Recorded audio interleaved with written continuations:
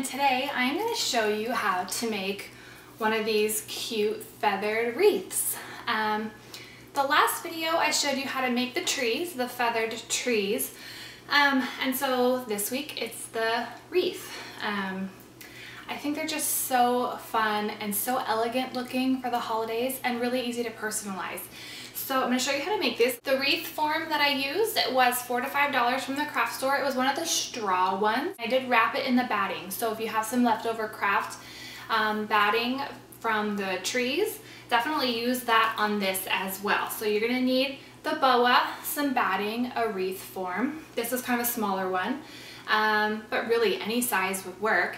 And then some ribbon or something to hang it and a hot glue gun, and that's all you need.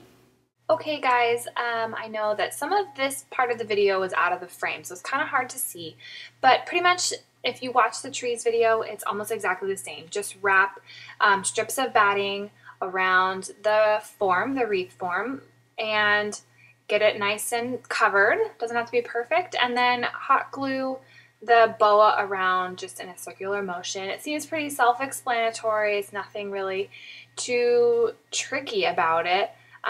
Just make sure you apply enough glue and be careful with your fingers again. I had one feather boa that I used and then I ran out, so I had to use some of the boa from the trees to fill in. Okay guys, now that you have your wreath, I'm going to show you some ways that you could personalize it. You could of course leave it like this, but the trees I think are beautiful just as is, but I think that this could really use some embellishment. So I have a few things here. One thing I thought was this really lovely burgundy kind of bead, and you could just kind of attach it on the side like that. I think just going up on one side would be really pretty. I love this color combination. Another thing that you could do is here's some gold poinsettia silk flowers. You could just take, you know, one of them and attach it, or you could do a little cluster and attach that. The gold I think is just so elegant and pretty. The other thing you could do, I found this really sparkly light green that I think is just gorgeous with the gold. And so what I think I'm gonna do is I have this little cluster. It came on a bigger one like this. A couple dollars at the craft store. I got all this at Ben Franklin Crafts here in Hawaii, but I think Joann's or Michael's will have all of this kind of stuff if you live on the mainland. So what I think I'm going to do is I'm going to have this gold ribbon, and then I'm going to use this green, I think.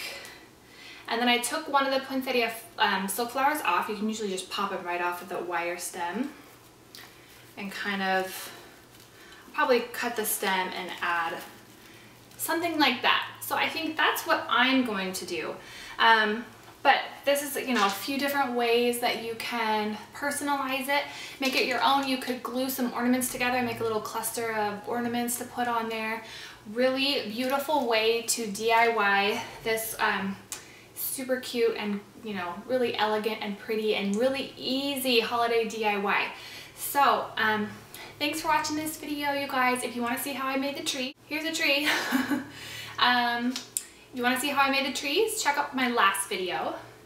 And here's this one. And then stay tuned. My next video is going to be a really fun, more traditional looking poinsettia wreath. So thanks for watching, guys. Bye.